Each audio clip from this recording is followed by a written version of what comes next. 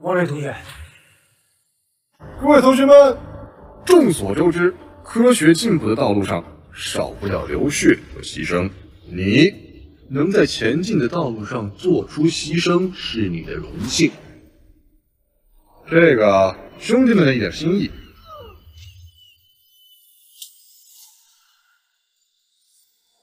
吃了吧，不好意思，最近有点上火。量大环保。王磊同学，不要开玩笑哦。谁跟你开玩笑？来吧。星火，若曦，放开我！若曦，星火，你知道吗？我一直很喜欢你。你说我这个人吧，也没什么不好的。你怎么就……王磊，王磊，你会留心。给脸不要脸是吧？若曦，不要，放开我！把他带旁边去，让他好好看看陈星火怎么吃下去。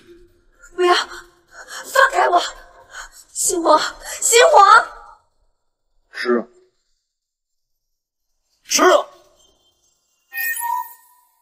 吃啊！吃啊！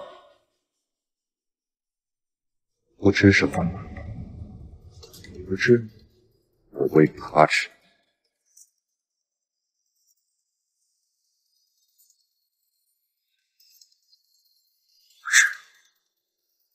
你说什么？大声点儿！吃！吃吧。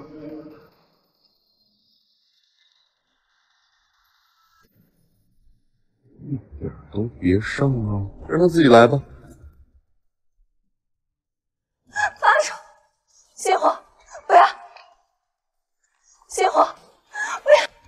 星火，星火！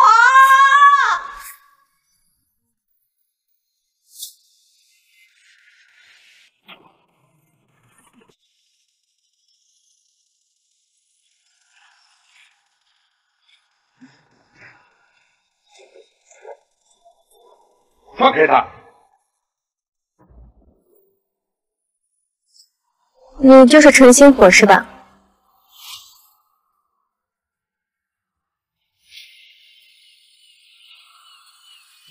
是我。陈星火，这人你哪儿找的？戏不错呀，又是直升机又是战车的，特别是旁边这个妞，前凸后翘。你在说什么呢？哎呀，这一生气啊，更有魅力了。我说，陈星火给你几个子儿？要不这样，咱俩拍，价钱你说。你要拍什么？咱们两个拍那种场景很简单，内容很劲爆，看完让人欲罢不能的低成本电影，俗称小电影。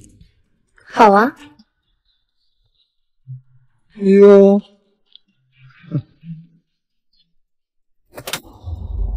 哦，我要告你！我倒是认识几个修订宪法的老友。你又是哪儿来的？给我带走！你干嘛？这人怎么这么猖狂？坏人的猖狂是因为大多数人的沉默，而沉默也是一种罪恶。李星火同学，你好，我是吴胜一，龙国农科院第49届院长。吴老你好。你好，你好。从今天开始，陈星火三个字将点亮宇宙，任何人都压不住你绽放的光芒。哦，把你介绍一下，这位是乔一飞，我看过你的论文，做得非常不错。我有一个困扰我很多年的难题。他这是在向你挑战了。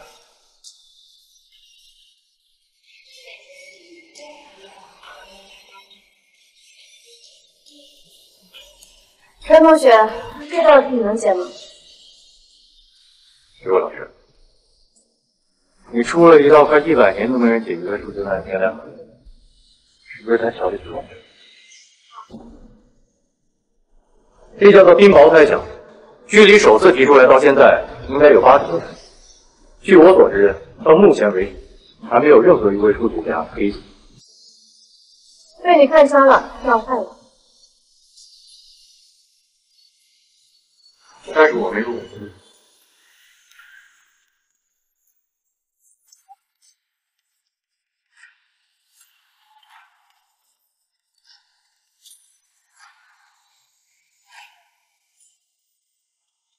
真的假的？趁这会会解这个难题？那谁知道呢？不过你有一定把握，应该不敢这样吧？否则的话，这个樱桃隐藏产生那可是其实他一点都不奇怪。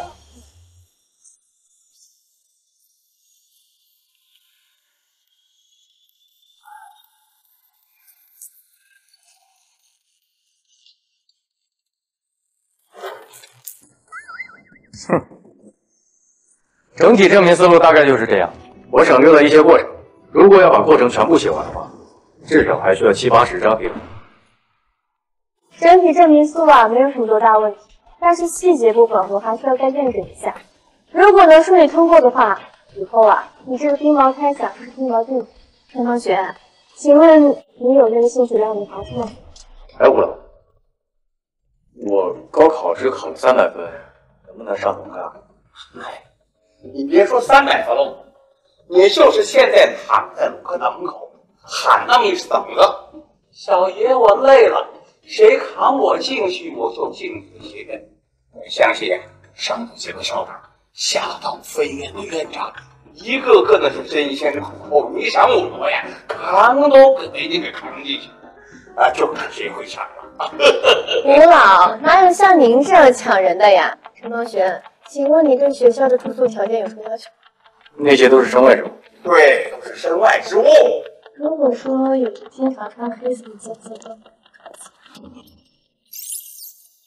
如果说有经常穿黑色的姐姐，陈同学，想什么？兔耳朵、猫耳朵，还是小的？我喜欢。乔姐，你说话非常合。一飞呀，你，哎呀，我的速效救心丸呐！还是斗不过你老狐狸。其实你不用着急做决定，以你的数学水平呢，在任何一种大学都绰绰有余。不过呢，1个月后就要举行国际数学奥林匹克竞赛了，以你的水平，完全可以代表国家队参加。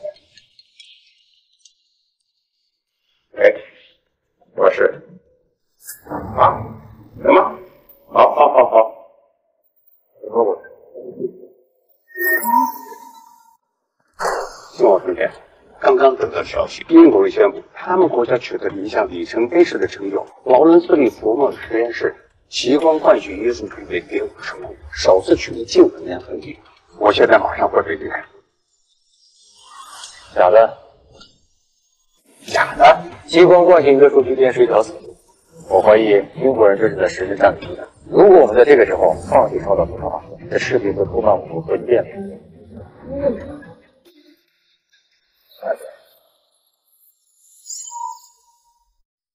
星火，你这是要去哪儿？去趟科学院，过几天就回来了。那你还参加国际奥数竞赛吗？那个，我入选国际奥数集训队了。你参加的话，我就参加了。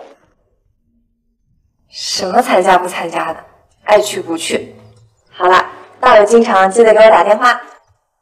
知道。那我走了。好。等会儿，不要靠近他，穿黑丝的没有好人。我跟你保证，3米之内有他没我。好。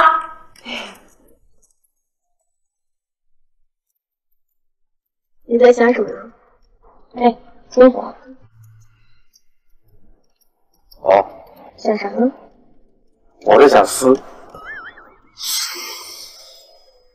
该怎么说服那些激光巨变呢？你也太自信了吧！你一个高中生，凭什么会觉得你会说服他们？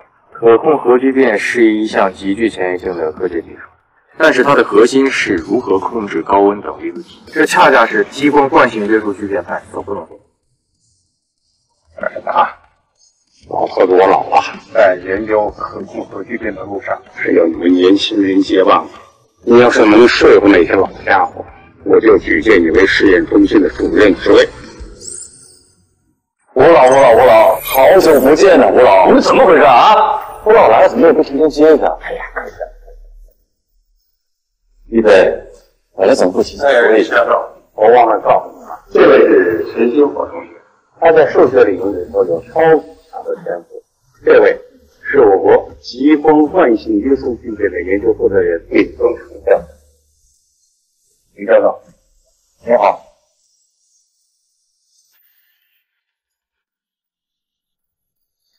吴老，今天呢，是我们国家聚变科学界的最高会，有什么阿猫狗都可以了。你说谁呀，猫狗？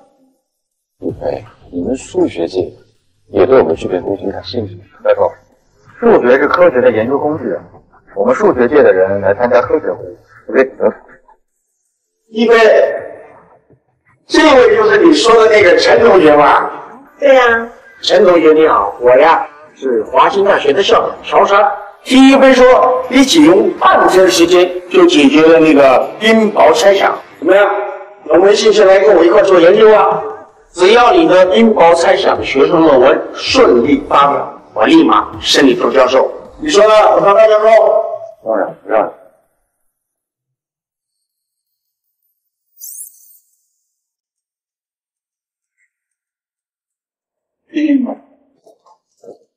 他是不是之前得过诺贝尔物理学奖，之前一直在国外，现在是这个研究风向的机会。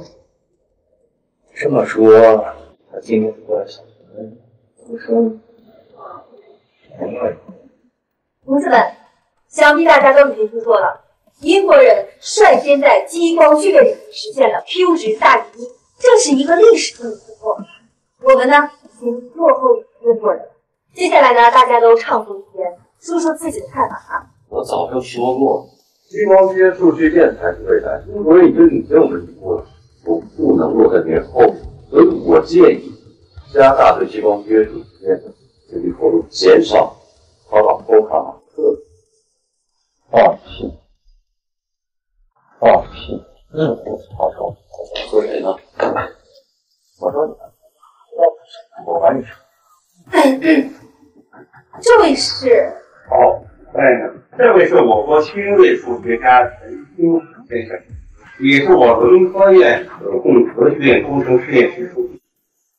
我接着说，英国人现在目前所谓的增大，更多情况下是基于科学走向价值。然而，想要具备实用价值的话，至少要满足增益大于1。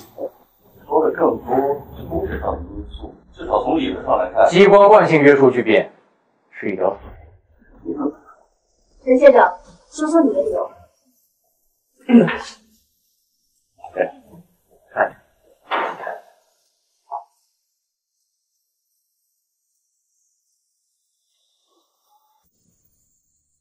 我就拿这个半成品来想过。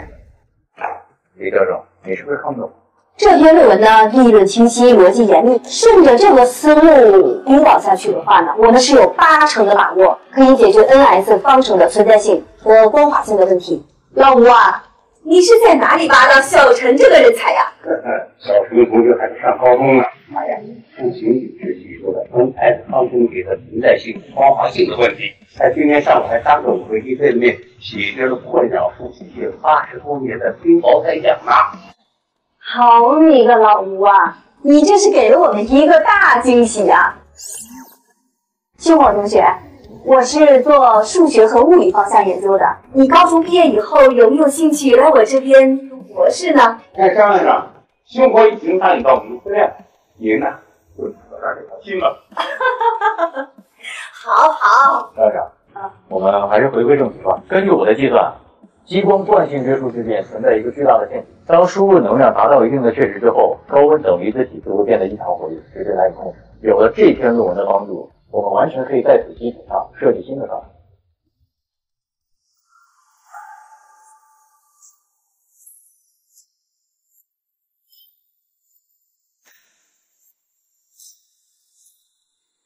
从这里我们可以看出，聚变能量超过这个值，高温等液体反入。如果说英国人在河边走到一条绝路，我怀疑英国人早就发现了这个现象，但是他们找不到解决的办法，于是他们将计就计，向媒体谎称激光惯性约束突变取得了巨大的进展，从而对我们龙国正在实施的核聚变领域产生错误的引导和干扰。陈星火同学他的推论呢不无道理。李教授啊，我们要吸取教训了。下面我们支持超导托卡马克方向的请举手。好，表决通过。一会儿到财务室签个字，期待我们实验室早日实现太阳工程的聚变点火。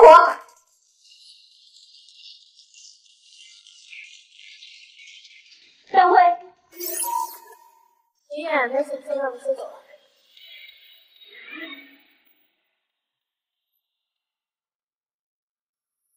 你这个老小子，你居然用一杯去引诱陈星火！我跟你说啊，人家刚成年，谁让我们家一菲呀长得这么漂亮？再说了，咱们家一菲呀学数学的，眼光高，我呀还头一回看到他对一个男人呢融入起目的目光。像星火这种绝世天才呀，就我们家一菲配得上。一菲姐。这哪儿啊？我家。家？我这边有个2居室，我一个人住也挺无聊的，刚好你过来了，陪陪姐姐呗。一个人住2居室确实无聊。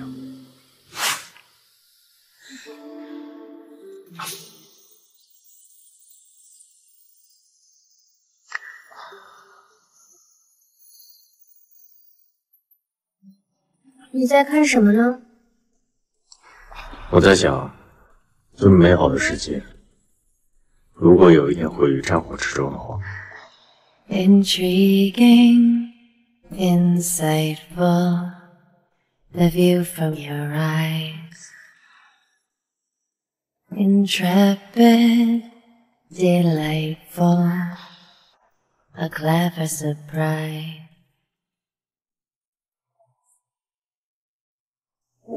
我去洗澡。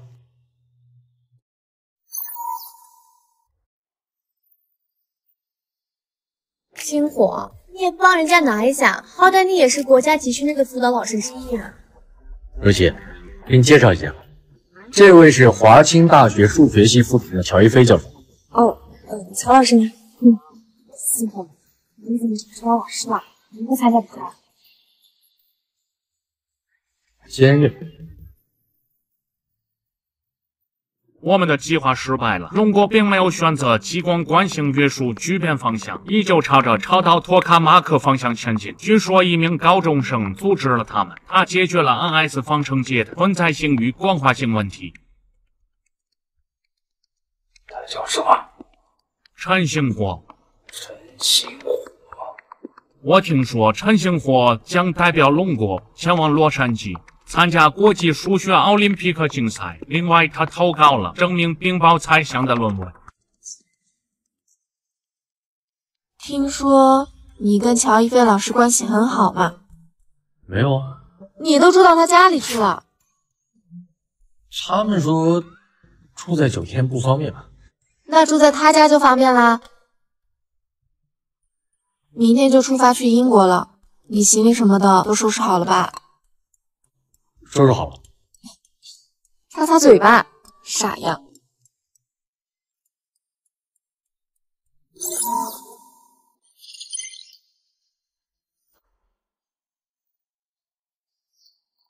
哎，星火，你那篇关于冰雹猜想的论文已经被数学年刊接收了。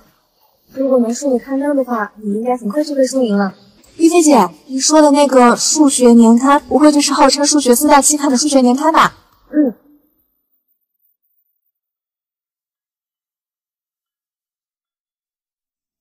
哟，这不是要回去报效祖国的乔一飞吗？怎么国内混不下去，又想回英国了？杨涛，是你啊？我现在啊叫 John James， 你得叫我詹姆斯先生。过来参加奥数竞赛的。怎么，我们参加奥数竞赛还需要你的同意啊！我劝你们还是迟早的滚回龙国吧！啊，就龙国那个数学水平，连个菲尔兹奖都没有，拿那么多奥数金牌有毛用啊？一菲姐，这位商务男士是谁啊？就一个狗腿子而已。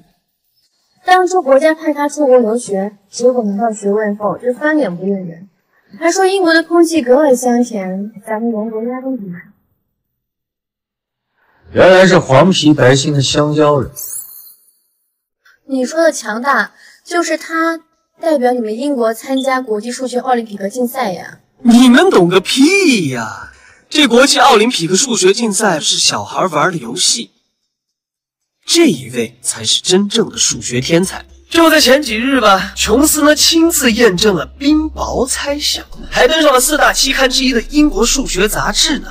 明日啊，可就见报了。我们先走吧。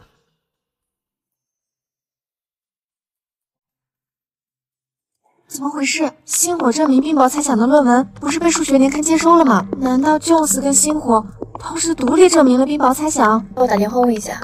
喂 ，Stevens 教授。瞧，你们投稿给数学年刊的论文和英国数学会杂志的论文高度重合，而且英国数学杂志那边已经证实他们的投稿日期是早于你们的，所以 sorry， 这篇论文没法登上我们杂志了。是。星火的论文上不去了，我强烈怀疑教授论文是抄袭星火的，星火的论文被泄露出去了。那怎么办啊？你着什么急？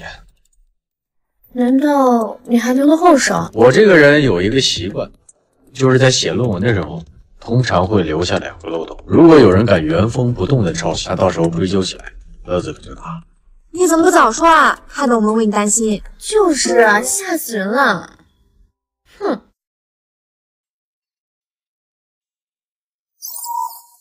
下面我宣布，获得本届国际数学奥林匹克竞赛金牌的是琼斯、陈星火，恭喜他们！首先有请我们的英国天才少年琼斯同学上台。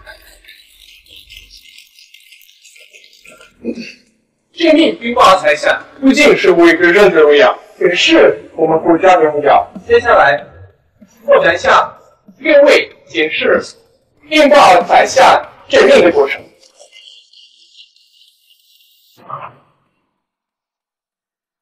有次可以的是正整数 ，x 如果是正整数，那就但是如果奇数，那就乘3再加1。行。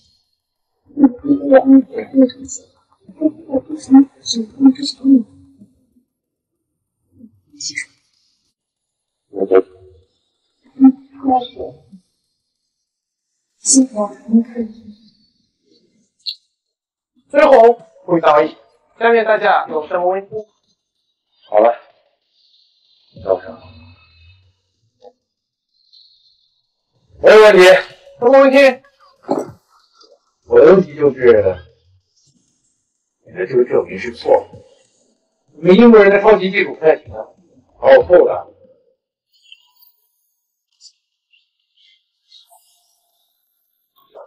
陈星火，你胆敢污蔑我们英国的数学天才！今天你要是不把话说清楚，你休想走出加州理工！这位同学，你刚才说琼斯抄袭你的错误答案是什么意思？我这个人有一个习惯，就是喜欢在自己的论文里加一些小漏洞，拿去见稿的时候，如果被看出来了，那自然是皆大欢喜；如果没有被看出来，那在最终见稿前，我也会把漏洞都给补齐。但是没有想到的是，有一天我的这个小小的习惯会帮我抓住抄袭者。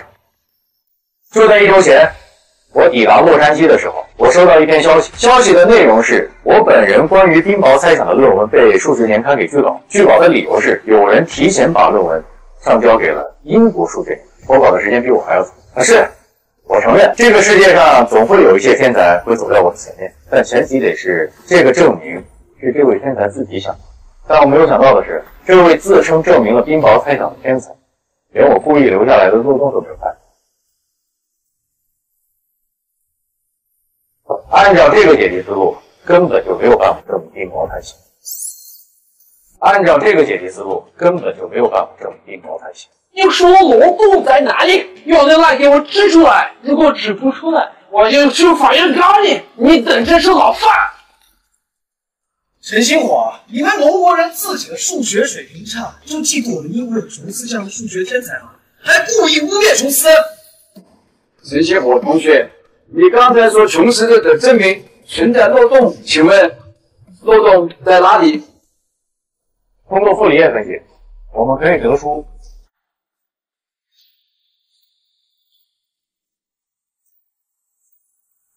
这一段采用结合了大赛法与原法证明，的确是有天才的创意，有什么问题吗？你说的这一段如果成立的话，那这个函数怎么解？你说的对，这个逻辑漏洞确实很隐蔽，稍微一不小心就会错漏。这准是我的是面对这个丑陋，那他凭什么说我多抄袭？对啊，陈星火就是运气好，看出了证明的问题所在，但是他污蔑琼斯抄袭的事儿，我们绝不能善罢甘休。杨涛，你要不要脸？这篇证明论文80多页，下面那么多顶级数学专家都没有发现漏洞，反而陈星火一下就发现了，你觉得这可能吗？这有什么不可能？他不会就是运气好而已吗？大家都有这时候。哎，你知道我为什么要留下这个漏洞吗？为什么？其实很简单，因为这个猜想一旦得到证实，非但可以解决冰雹猜想，同时还可以证明哥德巴赫猜想。证明可可怕的猜想，证明可可怕的猜想。这是真的。大家请看英语，这一段是关键。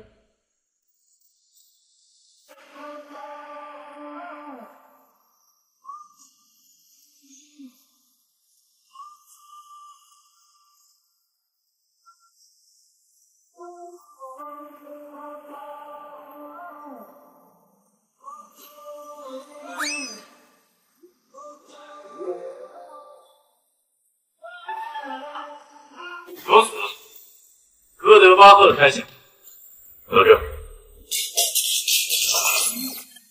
斯蒂文森教授，非常感谢您为我仗义直言。我只是站立在真理这边。陈，有兴趣加入我们高等研究院吗？以你的才华，完全有机会对千禧年7大数学难题发起冲击。哎呀，老师，哪有当着面挖人家人才的呀？教授，非常感谢您的邀请，但是我立志报效于我的祖国。不过您要是愿意的话，可以来我们龙国任教，毕竟科学无国界嘛。不好了，我刚刚看到边国被英国的军队占领了，我去打电话。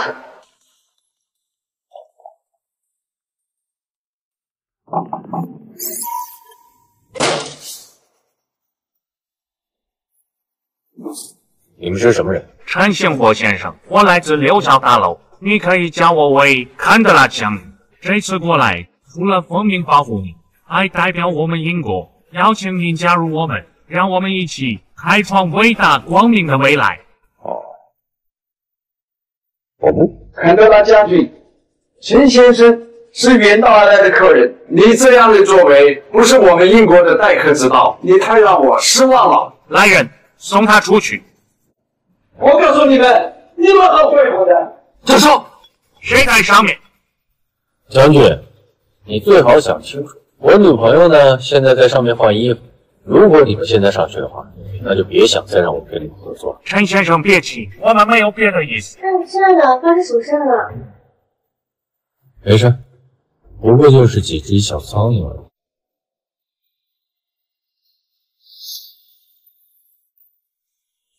你们大使馆反应真快。彼此。将军，你也是不堪。什么？是陈先生，算你运气好。Let's go。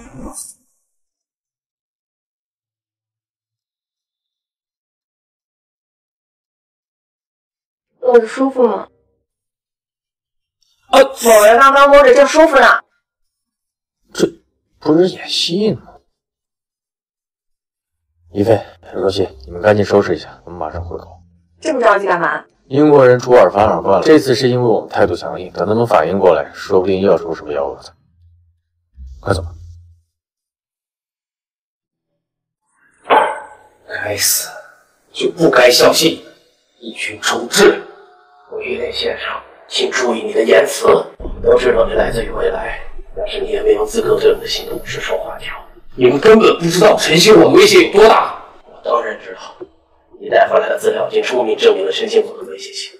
但如果为了他不惜开战，我们双方都是核武大国，开战对谁都不利。所以我才说你们是猪脑子，人家根本就是虚张声势，我们都没有开战的决心。你觉得龙国有吗？你是说龙国要故意和我们开战？你才意识到。看着吧，马上就来接陈星火飞机。Sir, too late。龙国的飞机已经飞出英国领空，目前正在龙国航母战斗群保护范围。现在再去拦截，那就真的要开战了。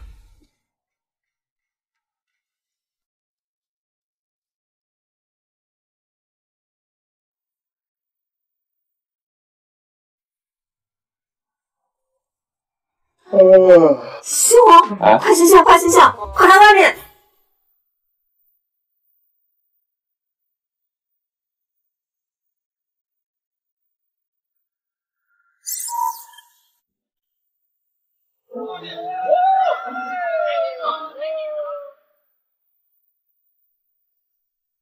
星火同学，欢迎回家。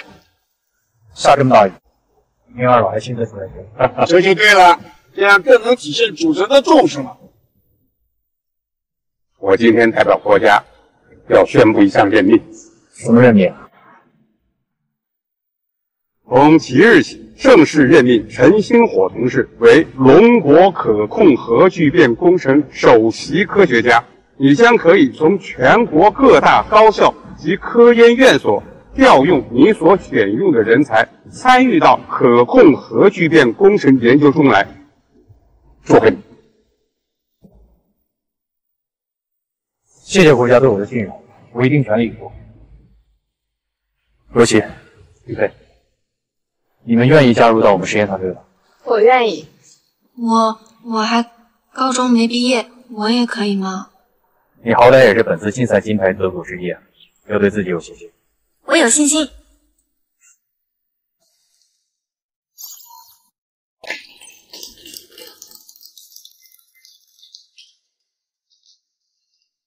同志们，欢迎大家参加龙国可控核聚变实验队首次选定会议。作为项目的首席科学家，今天我将从实验堆的理论、工程实现以及面临的困难等方面，对我们的工程实验做一个全面的梳理。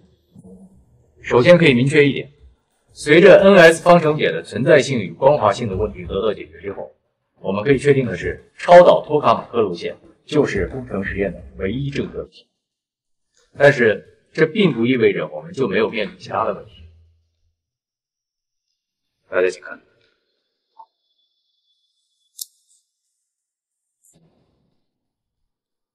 寻找更优秀的第一批材料，就是我们要面临的第一个问题。第二点就是，我们要尽快找出能够产生更强的临界电流和临界磁场的超导磁体。第一，避不到材料确实是一个大问题。我们如果能通过算法设计更加精准的控制等离子体，那么是不是可以降低对第一避不到材料的要求？我们确实可以解决高通量高穿离子体分解问题，但中子不带变，高能中子辐照问题依旧解决不了，工程依旧不具备可实现性。这个第一批材料确实是大问题啊。罗琦，你有什么问题？我看了聚变工程研究的相关材料，发现目前大部分都集中在川刀聚变，好像氦三聚变很少有人提到。假如我们把川刀聚变的燃料改成氦三，那是不是就能解决第一批辐照材料的问题了？楚同学，你现在是农科大的大一新生吧？楚同学，你的天赋很好，但关于可控核聚变研究的经验积累还是太少了。氦三聚变的好处，大家不是不知道，但我们目前所使用的超导材料，暂时还没办法实现稳定的氦三聚变。那大家觉得寻找第一批材料跟超导材料相比，那个难度更大。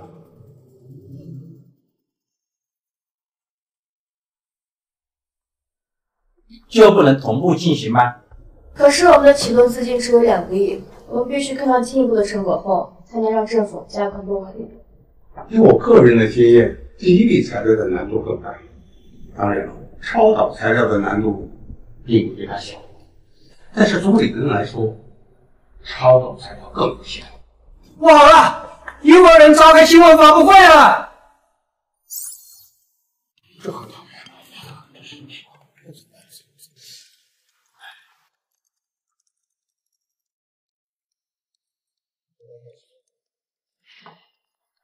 看看他们怎么说。就在昨天，英国国家成功制备出了新一代的超导材料。坎德拉将军，新一代超导体的发现，是否意味着我们英国在可控核聚变的领域已经领先了龙国？这是毋庸置疑的。在超导托塔马克，我们也将领先龙国。那您不担心陈星火吗？他再这么厉害，也只是一个人。我们英国肯定率先实现超稳超导体的制备。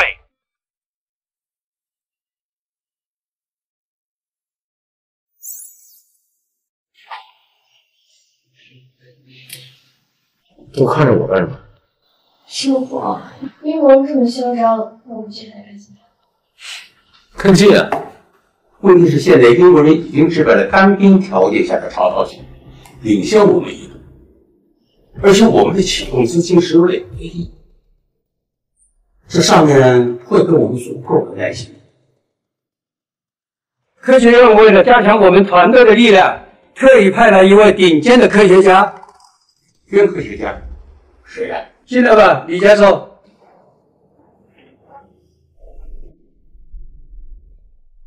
修火同学，吴教授，怎么样？好久不见。好久不见。你怎么来了？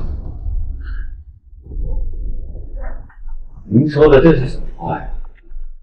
我好歹也是在核聚变领域沉浸了这么多年，我加入这个小组不是因此吗？李教授可是激光惯性约束聚变领域的权威啊！你怎么转投到超导托塔马克领域里来了？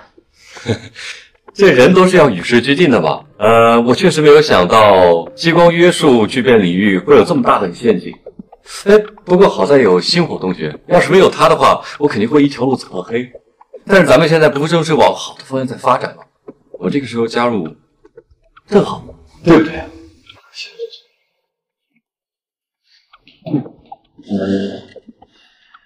李教授加入我们的团队，我们当然欢迎。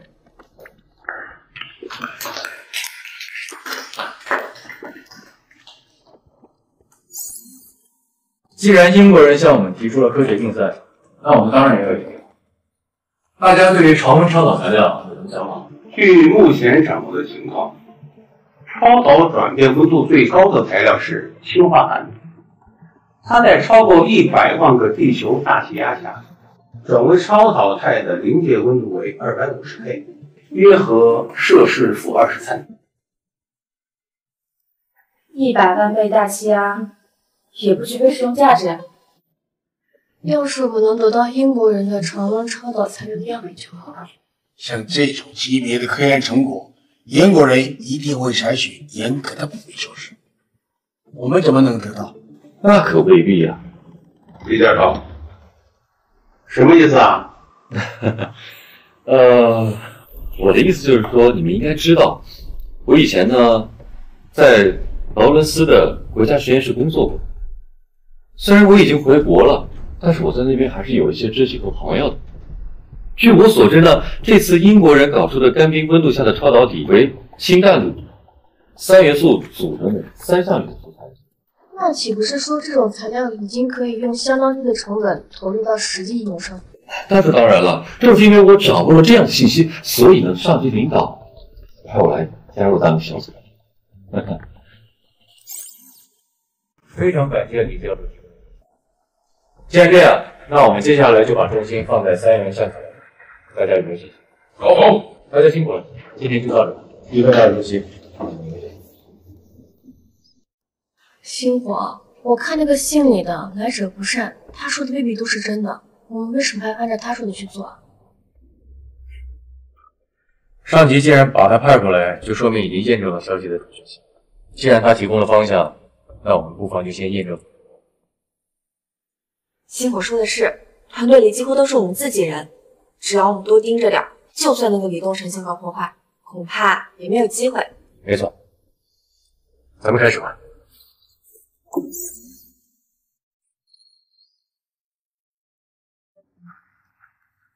奇怪，卤蛋清材料，豆芽到底是怎么做到在10/245K 的条件下实现超导的？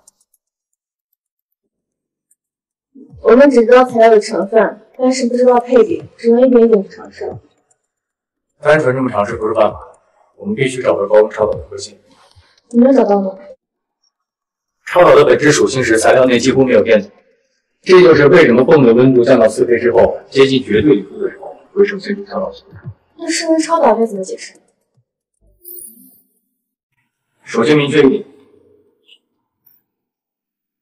分子之间一定存在相互作用，也就是说一定有引力。所以我猜测，如果要实现超导，至少要满足2个条件。什么条件？第一，分子之间质量分布越均匀；第二，大质量原子越靠近中心位置。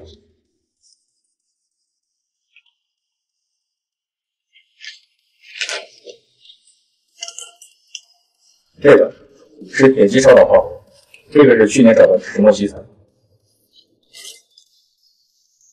我知道了，英国人用的卤蛋清材料，氮氢原子分布均匀，所以呈现了超导性。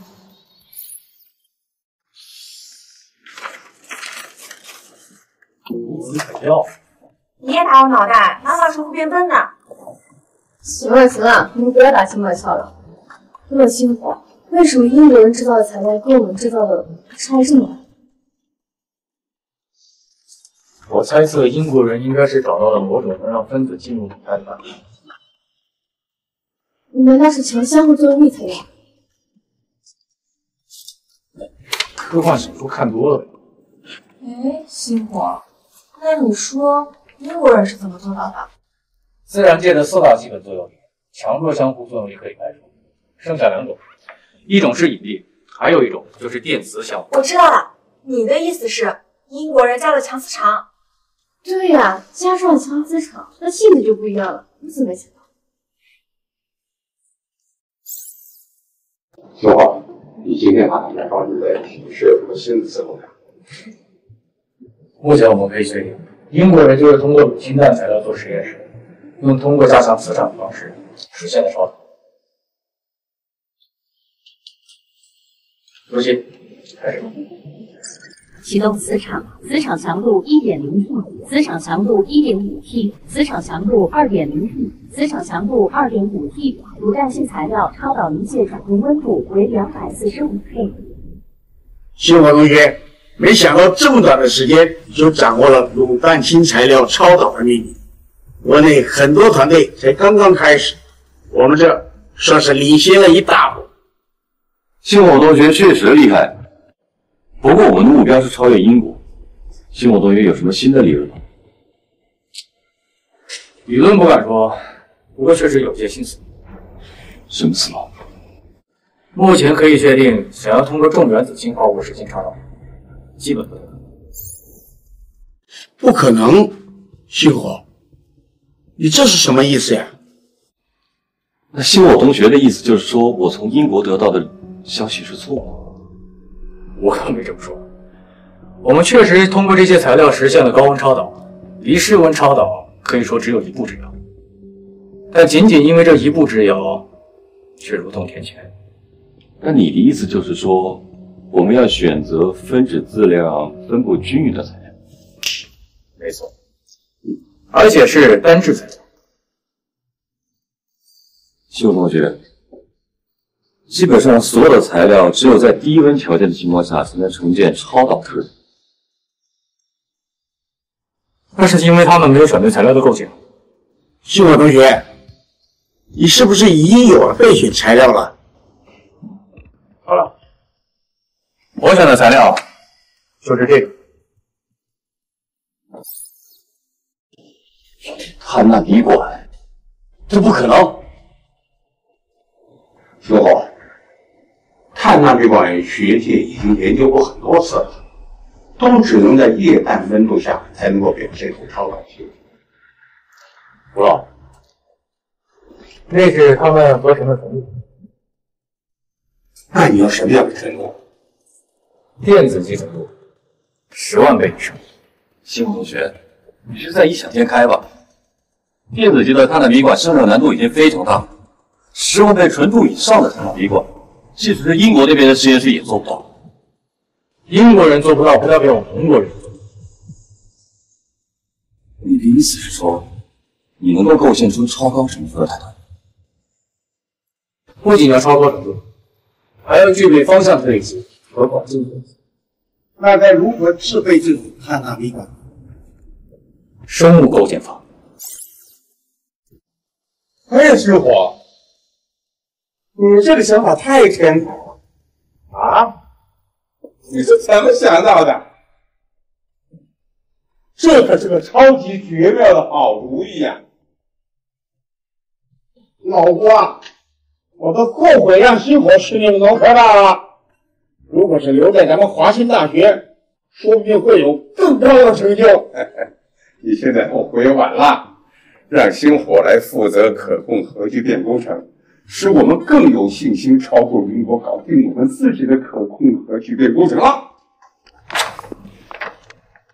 西火同学不愧是我们龙国的超级天才，我相信他们一定不会想到我们会用这种方式实现室温超导体。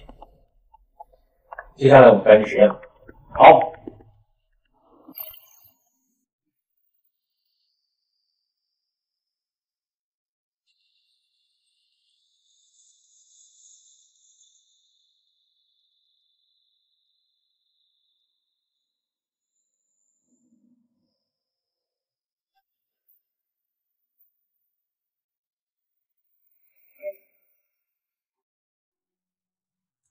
怎么样了，学长？搞定，就看接下来的测试。现在室内温度20度，不需要降低室温提高气压了。不用，开始。超导体完全导电性检测启动，导体内电阻为0，超导体完全抗不住启动。通量量子化检测，检测到直流约瑟夫效应。绝缘层产生隧道电流。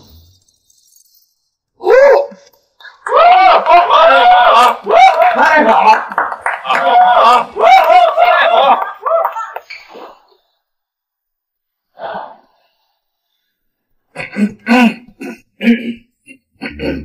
不是啊？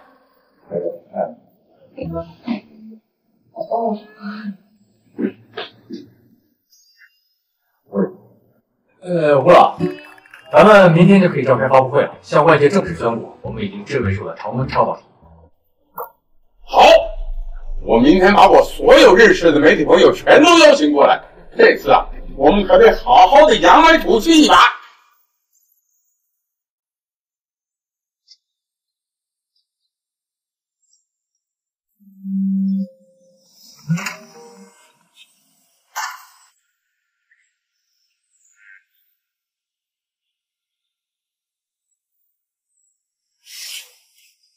什么？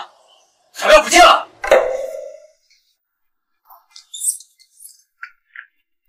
怎么会这样？我来实验室就没看过这个东西。请问长风，昨天实验室关闭以后，有谁来过实验室？这好像……哎，不对，昨天晚上最后走了，应该是若曦吧？我昨天回来实验室是要包落实验室了，回来拿包的。谁知道你是回来拿包，还是拿什么呀？啊？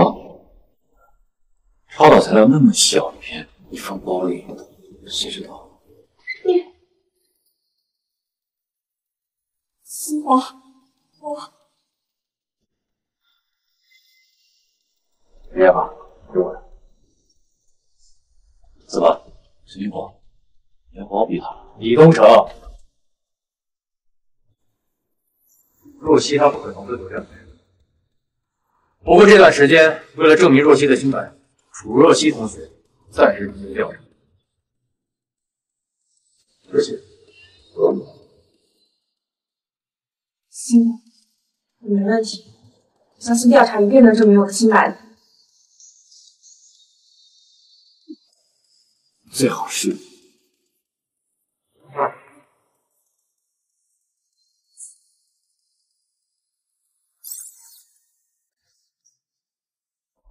报告，说，不好了！英国国家实验室宣布，他们已经率先研制出了温室超导材料，将于1小时后举行新闻发布会。这就奇怪了，我们的新闻发布会也是在1个小时以后，他们在这个时间点上给我们打擂台，这超导材料一定是他们偷的。师傅，怎么办呀？材料不见了，我们怎么跟全国人民交代呀？别着急啊，我们首先要查清楚这个内鬼到底是谁。内鬼是谁，不是已经很清楚了？只不过啊，有些人要包庇。李教授，监控又不是不能替换，这种。如果有人提前进我的监控室，把监控给调包了，那该怎么说？所以啊，为了防止这样的情况发生，我提前安排人在监控室安装了一个新的监控。李教授，我们一起看一眼。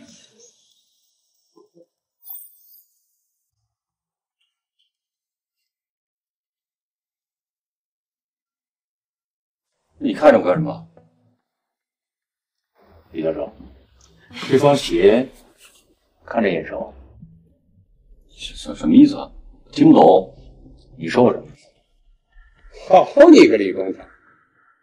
这段时间我看你在实验室是勤勤恳恳，我还以为你转变了，原来你是贼心不死啊！李东城啊，没想到真的是你！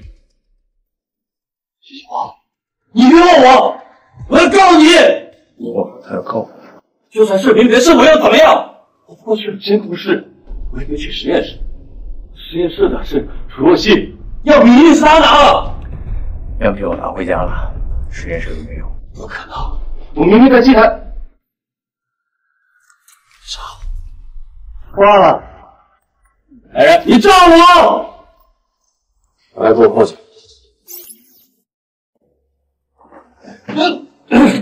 放开我！你给我放开！谁信我？你也可以，我告诉你，没了样品，我看你怎么跟外面的媒体还有上面交代。我不是说了吗？样品给我带回家了。那实验台上失败的废品，保掉吗？好，不过我告诉你，你整个的实验流程我已经上传给英国了，以他们的水平，一定很快就会超过你的。你说的是从我电脑里拷贝的那份？对呀。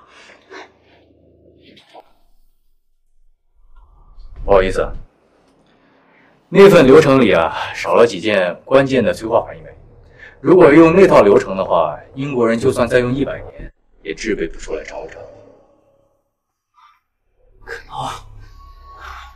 小伙你，戴总，谁欺负我？你给我等着！星火，你刚说的是真的吗？他偷的真的是废品？李东城来咱们实验室本来就没安好心，我当然要反馈手。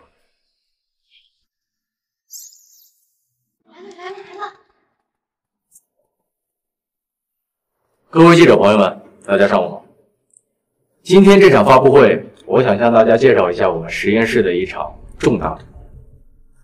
我们成功制备出了常温超导体，不需要高温低压强磁场，既能实现超导效果。沈先生，能现场演示给大家看吗？没问题。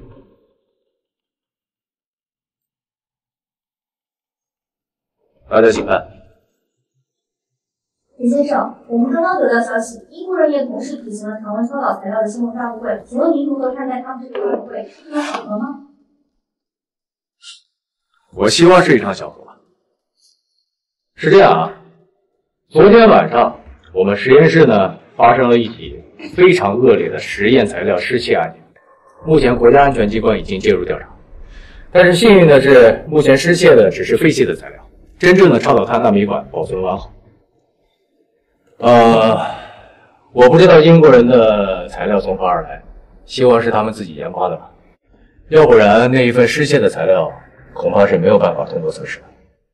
陈先生，英国人正在同步举行新闻发布会，我们能通过这个看一下吗？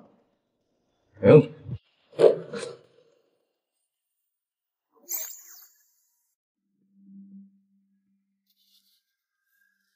就在昨天，国家实验室成功制备出了常温超导材料。卡德大将军，我们刚刚得到消息，龙国的陈星火指证我们英国窃取了他们的常温超导材料，请问这是真的吗？胡说八道，这是在污蔑。凯德将军，陈星火声称他们实验室失窃的材料是废品，根本无法通过超导测试。请问我们的材料能现场演示一下吗？很抱歉各位，我们会超时间演示的，不过不是在今天。今天的新闻发布会就到这里，各位晚安。这么进去，我们实验室的材料该不会真的是窃取的吧？废物，混蛋！你不是那个时代最天才的科学家吗？怎么连陈星火的号码都比不上？我早就说过，要么除掉陈星，要么当初就留下他。我主要是研究法物之理，对于可控核聚变，只有大概的研究方向。而陈星火的脑海里拥有领先这个时代几十年的超导量子计算机，几乎是全套资料，想要正面和他竞争，根本不可能。那我们接下来怎么办？李东城给的资料怎么样了？我们能通过那份资料制备出常温超导体吗？我劝你死了这条心吧。既然陈星火这么防备李东城，又怎么可能轻易让他得到这么重要的资料？这份资料多半是假的。那我们接下来怎么向媒体和全国交代？交代什么？我们的主要目标是杀死陈星火。陈星火已经成为龙国最受重视的科学家，龙国给他安排了堪比英国元首的安全保护，我们怎么下手？我们既然没有办法对陈星火下手，那就从他身边人下手。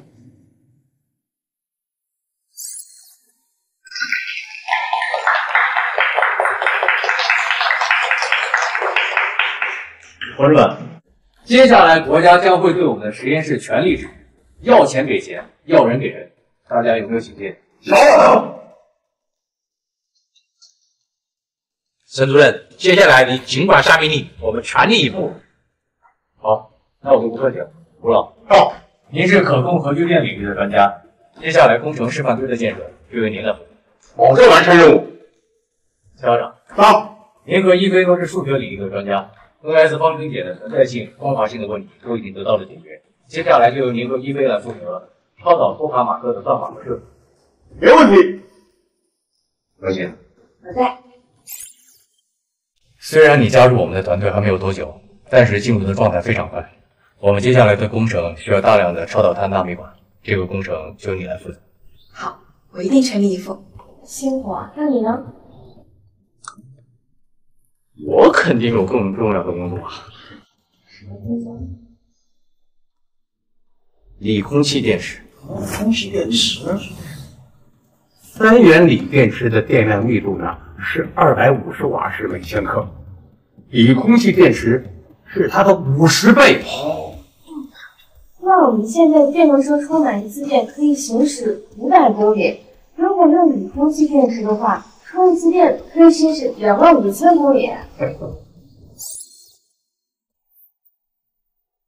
理论上是这样，但是实际应用能量密度能有这1半。嘿，有1半足够了。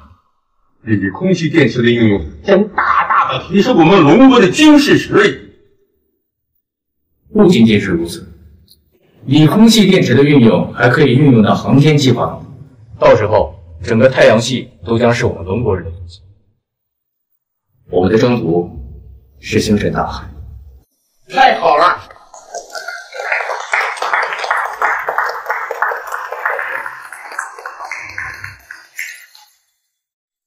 前辈，我一定继承您的意志，把我们龙国建设得更加强大，不再让悲剧重演。哎，星火，你怎么在这儿啊？找你找半天了都。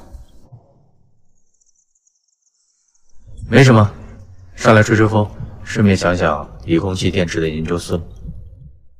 你怎么来了？怎么，我就不能来看你啊？星火，哎，你看那边有流星。听说啊，对着流星许愿，愿望就会实现。哎，那你要不要许一个？那是飞舞的前提，天上银河在发光。许完了。许的什么愿望？告诉你就不灵了。哎，你要不要也许一个呀？流水走过，就像四季的变换，幸福。我祝愿山河无恙，5倍自强。你就不能许一个浪漫一点的愿望吗？我靠，这个屌爆了，好不好？死直男！那你先看啊，我先回去了。哎，星火，我喜欢你。啊？没什么，风太大了，你看完早点回去啊，别感冒了。啊。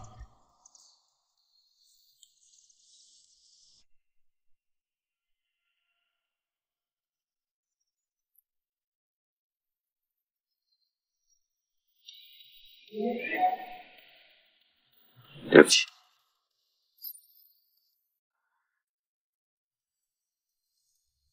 星火，若曦，你怎么来了？我来找你啊。一菲姐呢？我听人说她也在天台。啊，她刚刚回去了。哦。其实有时候来天台吹吹风也挺好的。哎，对了，对接下来的任务有信心吗？你放心吧，制备流程我都熟悉的不能再熟悉了，绝对不会出岔子。那就，要是有什么问题的话，随时来找我。好。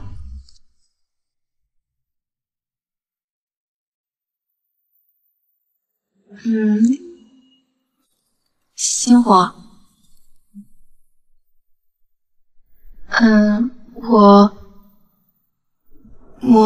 我喜欢。不好了，我们爷爷出事了。沈主任，是我工作疏忽，我会自行处分。现在不是自责的时候，你等信息的来源查到了。信息来自境外，对方采用多层套壳模式，我们很难追踪到。那乔校长的专车呢？查了监控，乔校长下午在农科院翡翠研究所上车以后，直接开往西山。由于地下车库的监控死角，我们很难查到更多信息。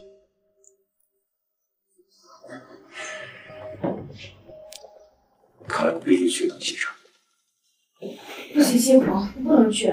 是啊，星火，你不能去，你是我们的核心，万一你出什么事，是我们龙国的重大损失啊！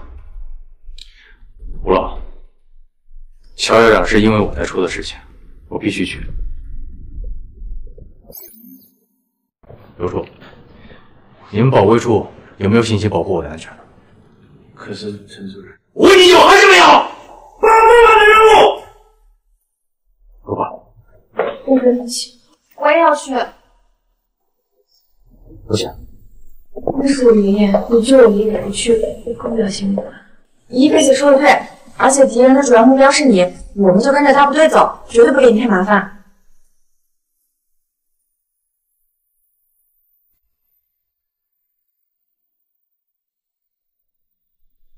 行，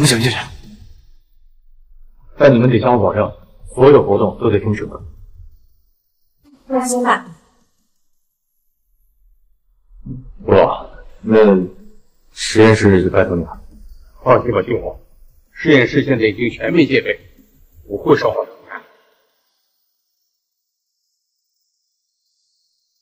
走吧。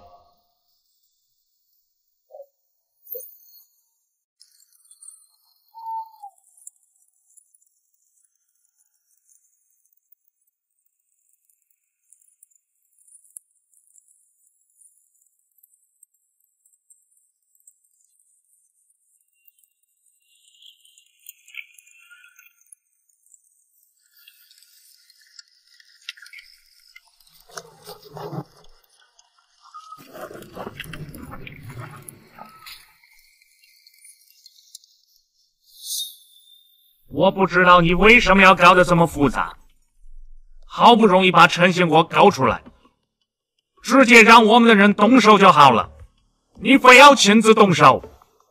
你不懂，亲手扼杀一个超级天才的快感，是多么令人愉悦的事情。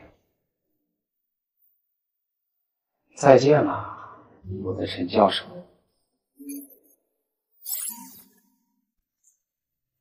爷爷，乔院长，爷爷。哎，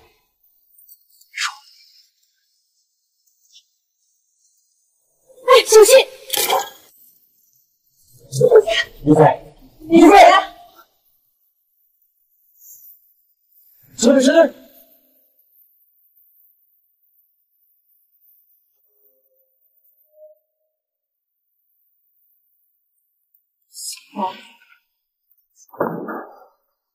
医生，一菲怎么样？陈先生，乔小姐运气还不错，暂时没有生命危险，只是什么？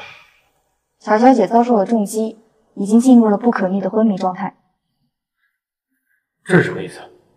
她已经是植物人了。哎，幸好。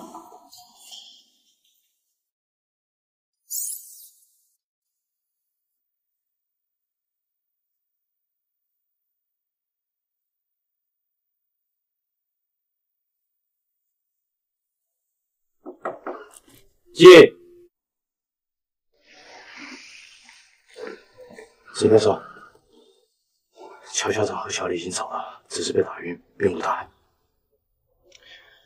人抓到了，我们的现场发现了这个，初步确定，这是英国新一代无人化高精度狙击步枪，可以卫星监控。根据我们在英国鼹鼠传回的消息，幕后黑手可能是他。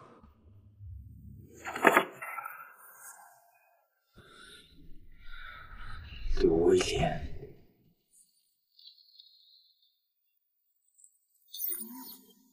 对我威廉。shit， 我们在龙国还有人手可用吗？我们接下来基本上不可能再找到这样的机会了。如果不是你，我们早就得手了。六角大楼对你这次很不满。现在是你们求着我，而不是我求着你们。照陈星火这样发展下去，你们英国就等死吧。那你有什么办法？陈星火那个小情人不是变成植物人，接下来我们就来一场光明正大的阳谋。What？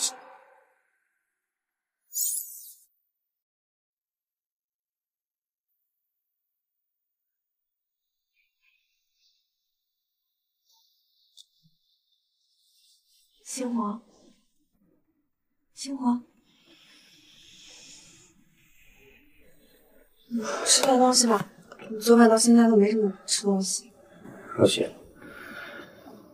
我还不晚，你先吃。我吃过了。你别这样硬挺着，一菲姐醒过来也不希望看到你这个样子。待会儿你回去睡觉，我在这儿守着。师傅，赶快把电视机打开。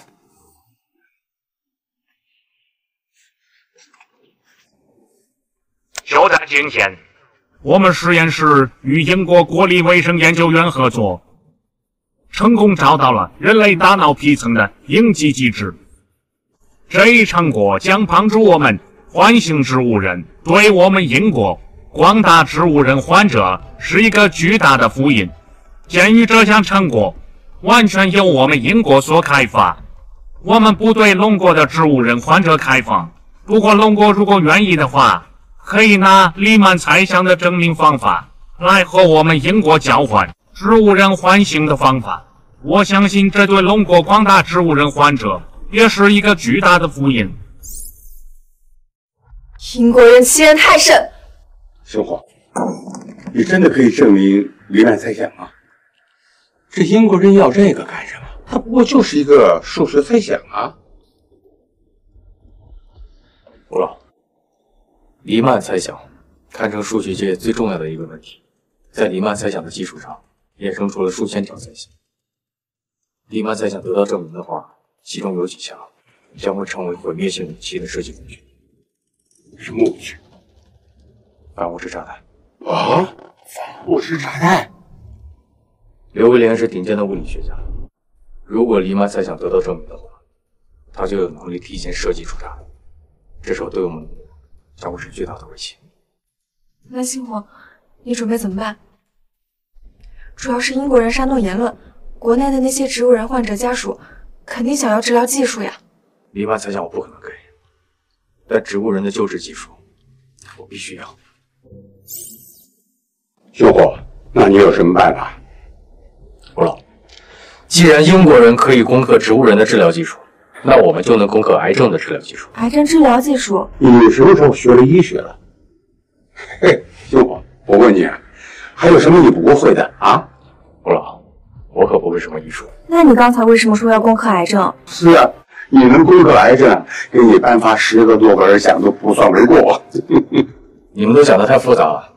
若曦，想一想，我们之前都做了哪些研究？你之前攻克了冰雹猜想、NS 方程组解的存在性与光滑性问题，还有超导碳纳米管。你是说超导碳纳米管？觉得我们现在缺乏杀死癌细胞的药物。这个可不缺。目前医学界面临最大的困境就是如何通过药物精准杀死癌细胞，但是却不损伤其他细胞。星火，我明白了，你的意思是将咱们的超导碳纳米管与药物相结合，精准杀死癌细胞。吴老，你有认识医学领域的学者吗？我们需要组织一场医学实验。不用那么麻烦，这个医院的胡院长就是我的老同学，直接找他就行了。老胡啊，你看星火这个想法在临床上有可操作性吗？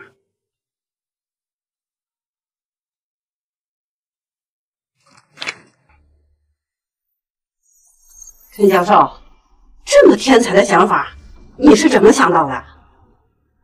胡院长，您的意思是这在临床上有实验的可能性？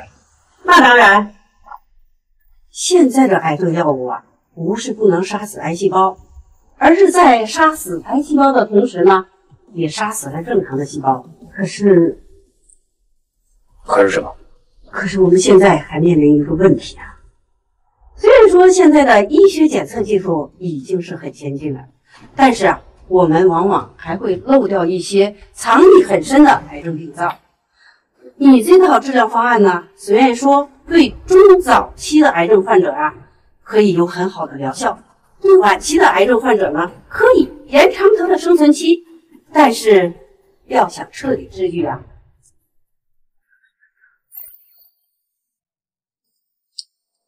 大可未必。陈教授，你这什么意思？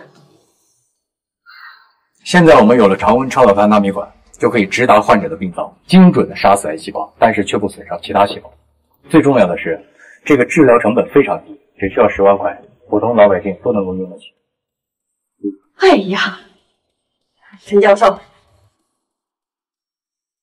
这我可要代表千千万万的癌症患者表示对你感谢呀。都是我们应该做的。对了，志愿者那边没什么问题吧？志愿者这一块啊，你就放心，我们省医院最不缺的就是癌症患者。不瞒你说，这其中一大部分患者呀，都已经濒临晚期，他们随时都可能有离世的风险。你的这套治疗方案给他们带来了生存的希望，他们肯定会愿意的。那前期工作就麻烦你了。这是应有之义，是我们应该做的。陈先生，那一切都拜托啦。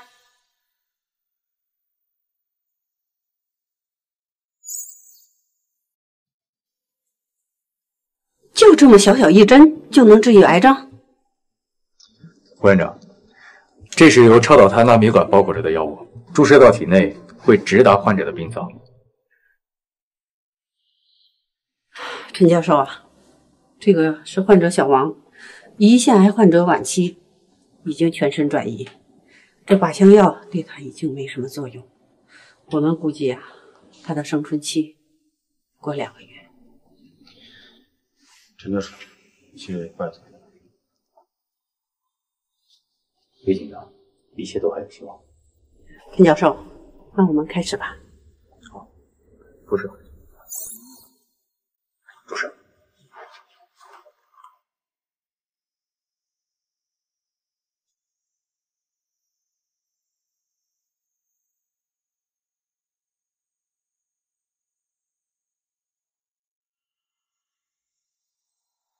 药物复习完成，下一位。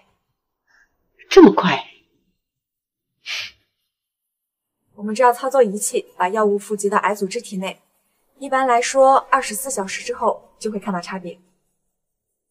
哎，小刘啊，马上带小王做一个全身体检。好，我去准备。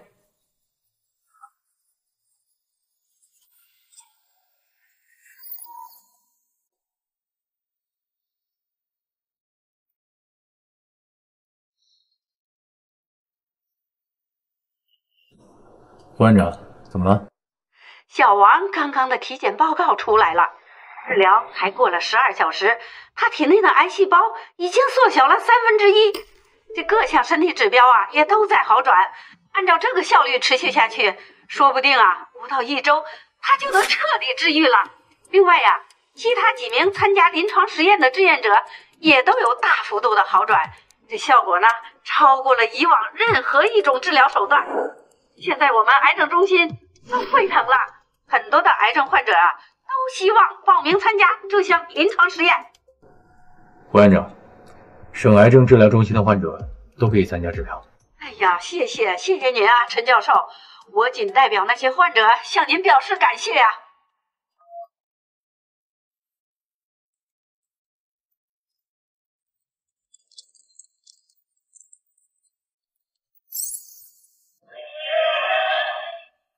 哎，那些都是什么人啊？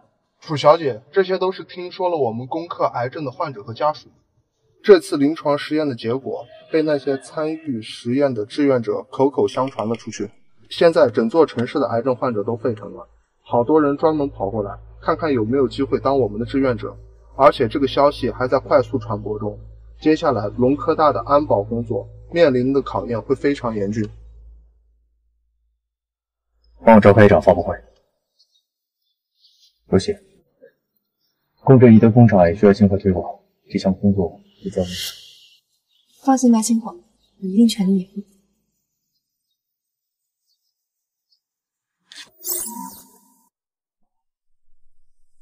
常温超导体的材料有头绪了吗？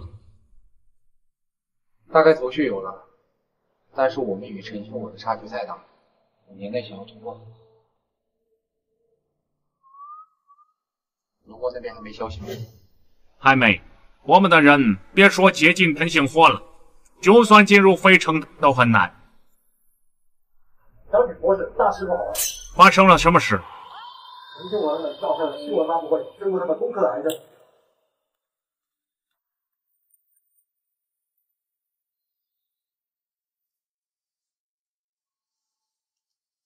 各位记者朋友们，大家好，欢迎参加我们龙科大国家微物质研究中心的新闻发布会。相信大家已经知道了，就在不久前，我们研究中心利用超导碳纳米管与抗癌药物相结合的方式，成功探索出了一条治疗癌症的新路。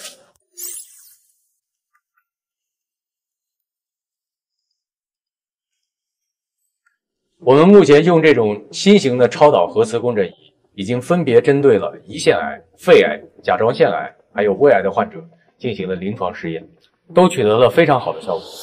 其中一名癌症晚期患者已经在今天下午痊愈出院。哇，陈先生，请问除了这些癌症，针对其他癌症有效吗？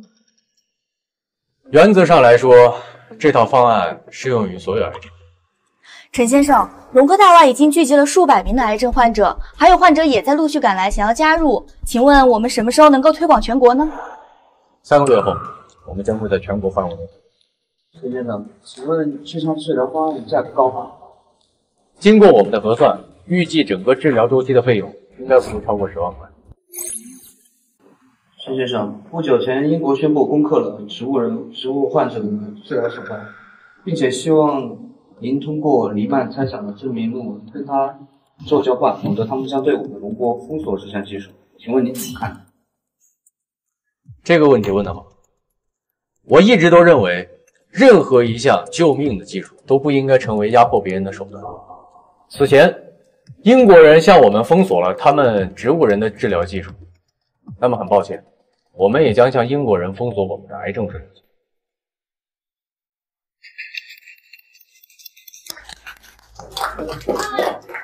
我们今天我们是留在这个国家，陈教授，我们支持你。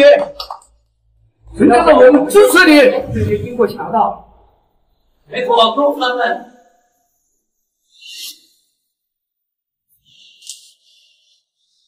陈兴武，等着。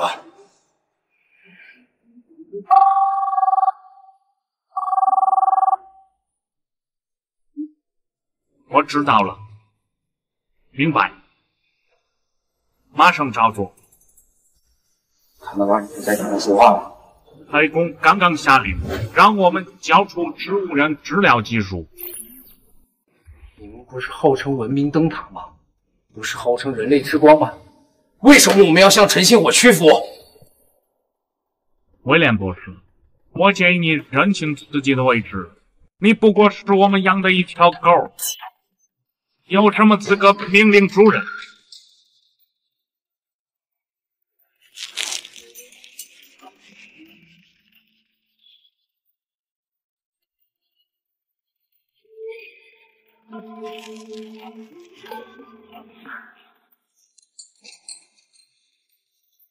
你们都很好。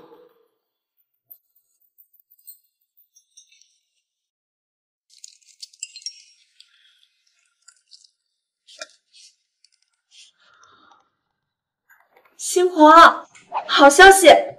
英国那边宣布将会为我们国家开放植物人治疗技术。现在胡院长已经收到了资料，正在进行研制。他想请你过去给他把把关。太好了，走。新华，怎么样？这份治疗方案有什么问题吗？应该没什么问题。馆长，那一菲接下来的治疗方案就麻烦你了。放心吧，我们会让一菲小姐完完整整醒过来。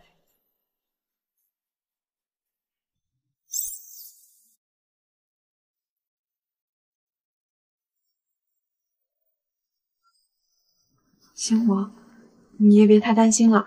如今我们有了治疗手段，一菲姐她吉人自有天相，一定会醒过来的。不谢，谢谢。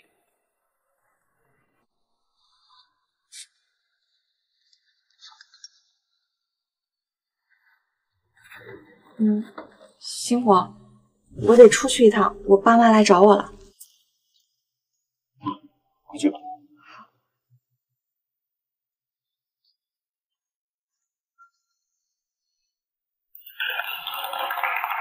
谢谢大家的支持，也要特别感谢星火亲自研发的癌症治疗方案，逼迫英国用植物人唤醒技术的交换。要不然一菲呀，还真不知道有没有机会醒来。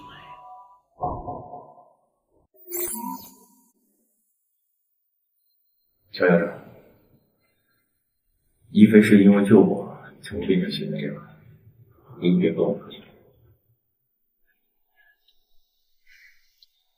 好了，那接下来咱们进入正题。我们马上就要迎来工程的关键题。但是因为乔博士的受伤缺席，所以我临时决定让楚若曦同学加入到我们团队。大家有没有什么意见？我没意见。楚若曦同学在之前的研究过程中已经展现了自己的实力。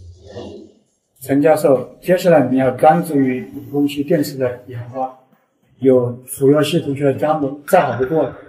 谢谢大家的支持，之后我一定会全力以赴我们的工作的。好，来了。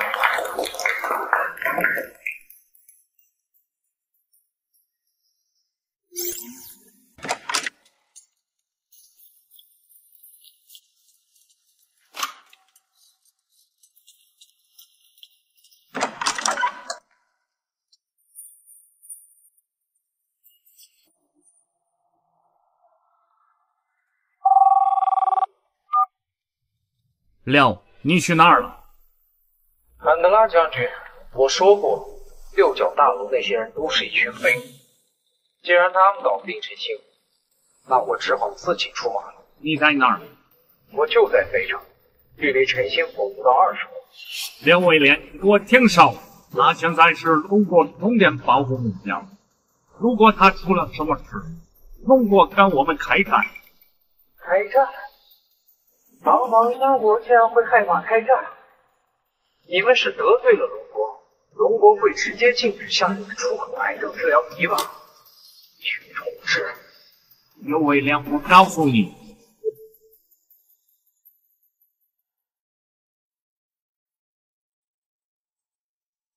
陈星，这个世界迟早要毁灭。既然我做不到，那我就只能活该你。明天是太阳工程点火的日子吧？一切都安排好了吗？都安排好了，学长。陈星，好好享受我给你准备的礼物吧。来，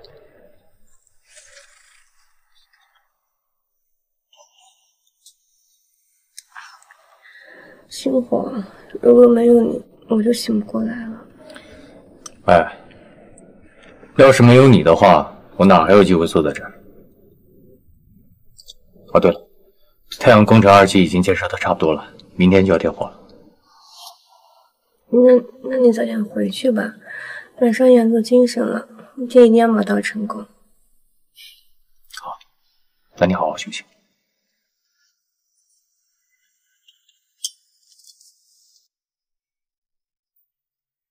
太好了，终于可以点火了！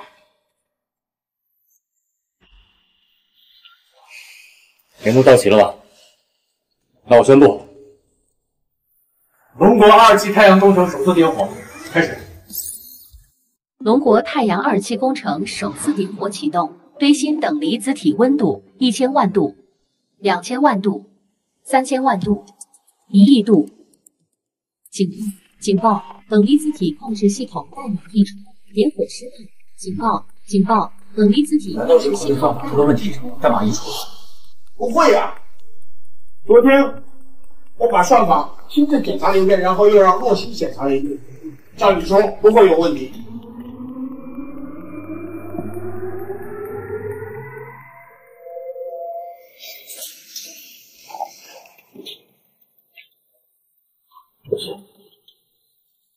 这是什么词？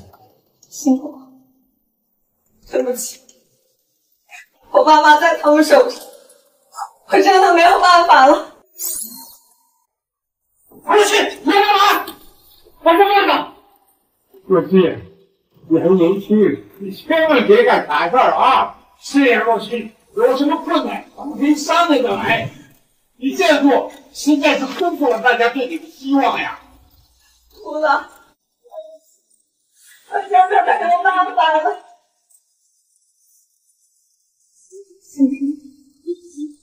我走一趟，有人要见你。好，我跟你走，厉害了。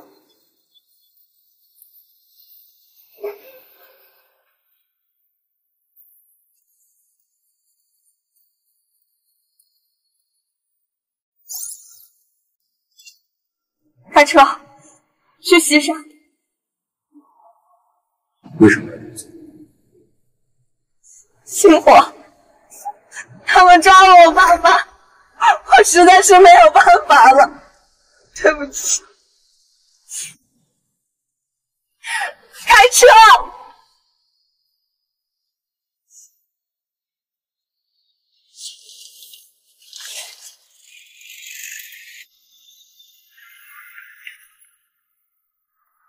开车追！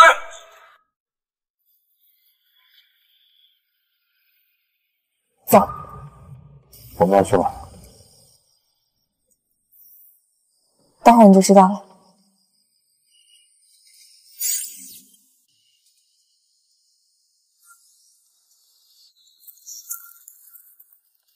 爸，不行，赶紧走！榴莲，果然是你。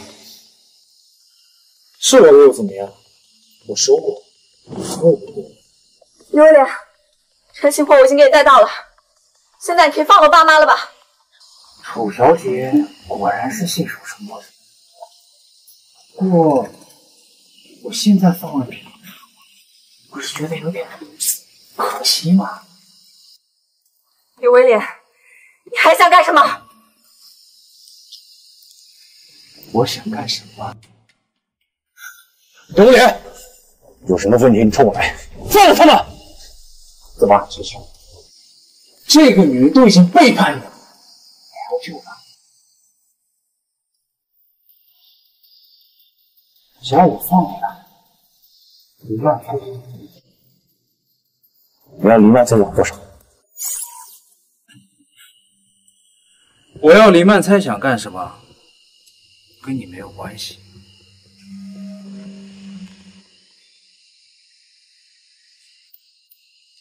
不要，刘威廉，住手！不要，妈，不要！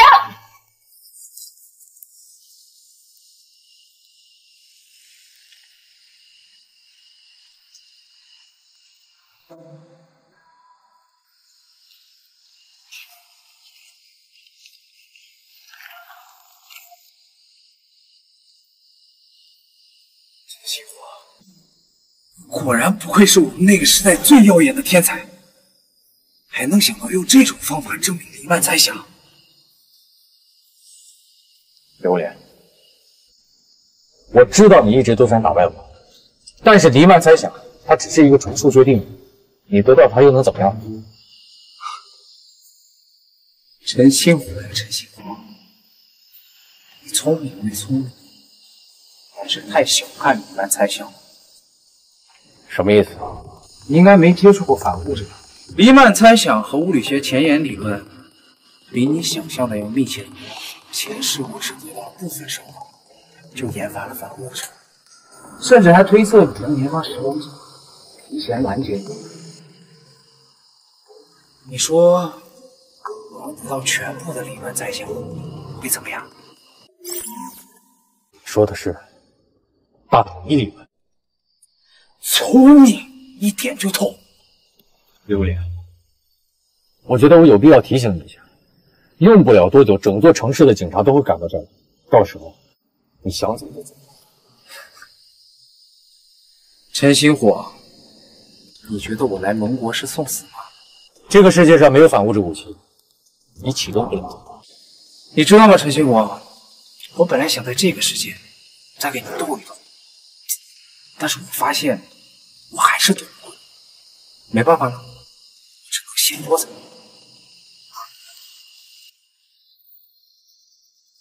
这里是500克反物质，相当于1000万吨天体。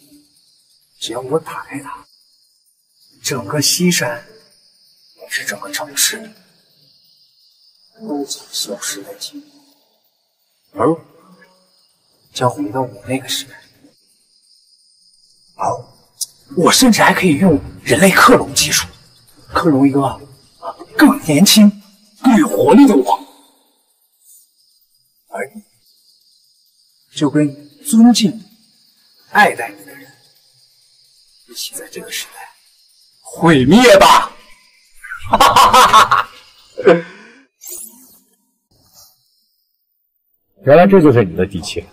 陈信我，你什么意思？丢脸！你应该在刚刚一见到我的时候就启动你的时光机总台，但是现在晚了。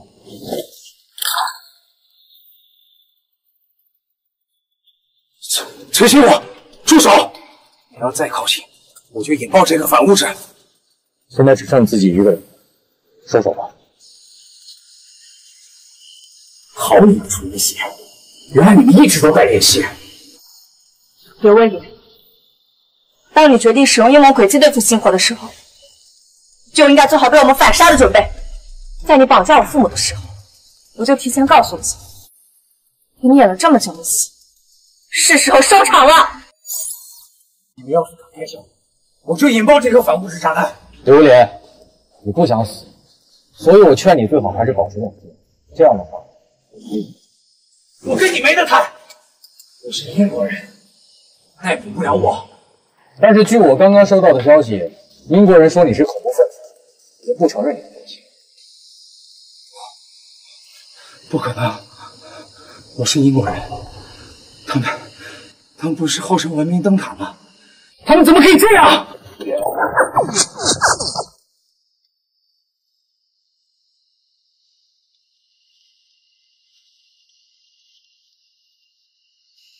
我跟你说过，总有一天，你会被钉在历史的耻辱柱上。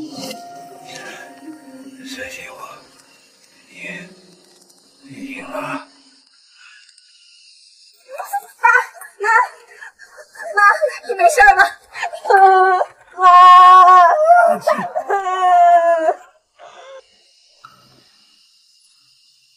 这玩意威力真有这么大？它只会比你想象中威力更大。带回实验室吧。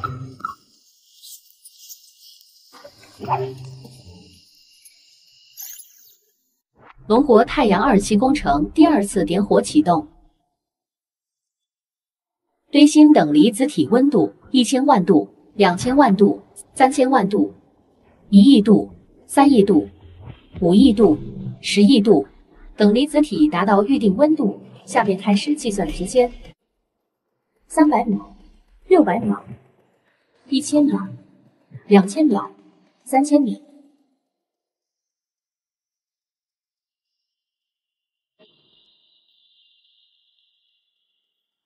龙国太阳第2次点火工程结束，本次聚变反应时长5000秒，反应温度10亿度。太好了！雪花，感谢你，感谢你带领人类开启了聚变能源时代啊！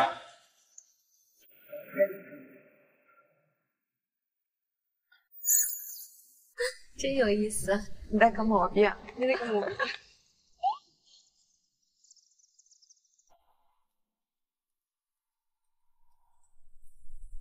星火，你怎么在这儿啊？星火，怎么了？发生什么事了？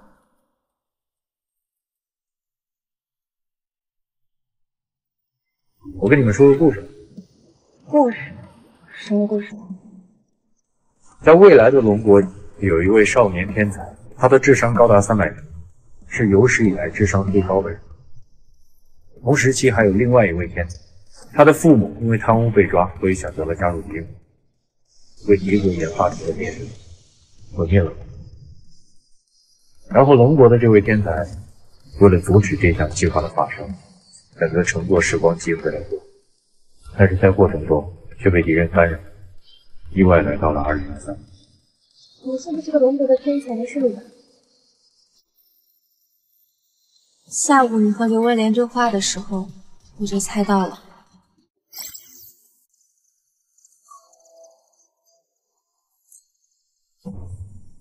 今天下午刘文莲说黎曼猜想跟大统一理论，所以我就有了灵感。什么灵感啊？我有办法回到那个被毁灭的时候，回到灭世等让毁灭前1小时。你想回去了？我不是想，我必须要。我尊重你的选择，我也一样。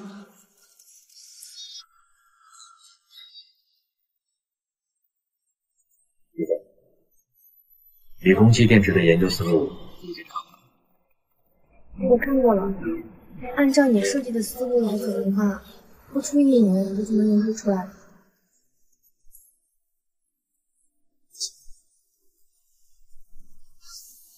中国未来的太阳工程就交给你了。好，你放心吧。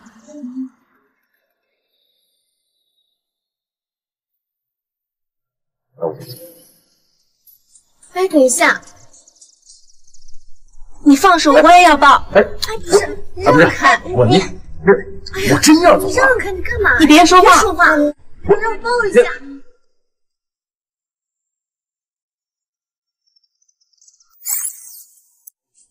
就在昨天，我国第1台装载锂空气电池的量产车“星火号”正式下线。该车一次充电续航里程超过15000公里，由我国著名数学家、化学家乔伊菲博士主持研制。今天上午，我国第1座商业化核聚变发电站开始奠基建设。聚变电站首席工程师楚若曦博士出席了开工典礼。楚若曦博士表示，他之所以拒绝了诺贝尔物理学奖的颁奖，是因为他坚信陈星火博士失踪只是一时的，总有一天陈星火教授一定会回来的。